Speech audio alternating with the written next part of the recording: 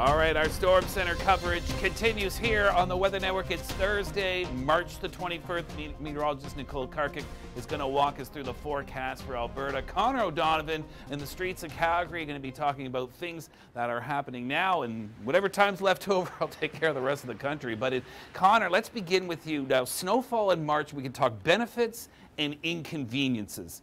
Let's start with, first of all, just a few days ago, it felt like spring. It was short sleeves weather and then just turned on a dime. What's it like out there? Yeah, it's certainly a stark contrast here on 17th Ave to just a few days ago when patios all along this street, which is one of Calgary's busiest for bars and restaurants, were absolutely packed. And as you mentioned, lots of shorts, lots of t-shirts, people enjoying that sun while they could, because I think they knew this was coming. And a couple days later, here we are, almost 20 centimeters of snow has fallen on the city.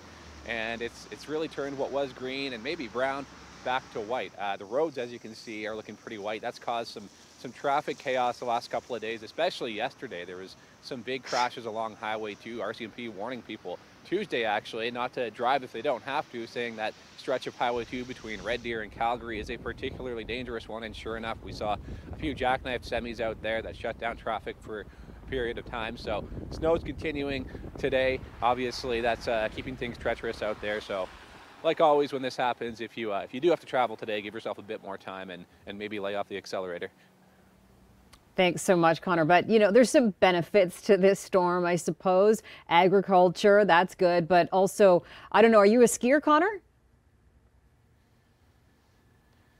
I am a skier, yeah. No, the ski hills out there in the Rockies certainly rejoicing about this snow. It's been a difficult year for some of the Western Canadian ski resorts. I know that they got some decent snow at the end of February, early this month, and this latest dump is definitely going to make things a little nicer for them. And if you haven't gotten out this year, now's your chance. Spring skiing is great in Alberta. You can swap out those shorts you were wearing a few days ago for some snow pants and find some powder. There's lots to be had on the mountains in the next few days for sure. And yeah, the snow definitely great for those suffering from drought as well, both here in the city with the river and down in the farmland in the south of Alberta as well.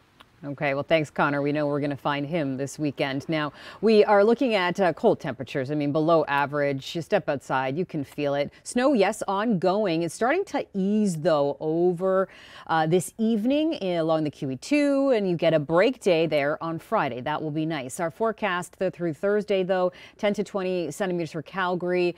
So we've already seen 20 centimeters roughly for Calgary. So we're going to add on a few more through today before things wrap up. So that has been your snowfall forecast through the event. And then through the weekend, more snow is in the forecast. This round lighter, but locally from when this started Tuesday to when it ends on Sunday, Chris, we've got a good, 20 to 30 centimeters in some locales, maybe even some more.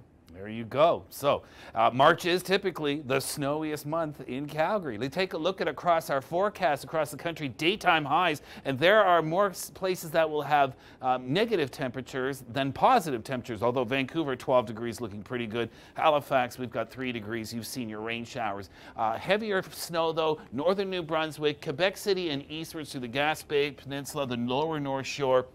15 to 25 centimeters of snow by the time it's said and done. And then we look upstream, and a Colorado low is set to bring more snow, this time a little further south. Now, the track has been giving weather models fits all week long, but this is our latest guidance, and it could be a good 5 to 10, locally 15 centimeters of snow for some big populations tomorrow.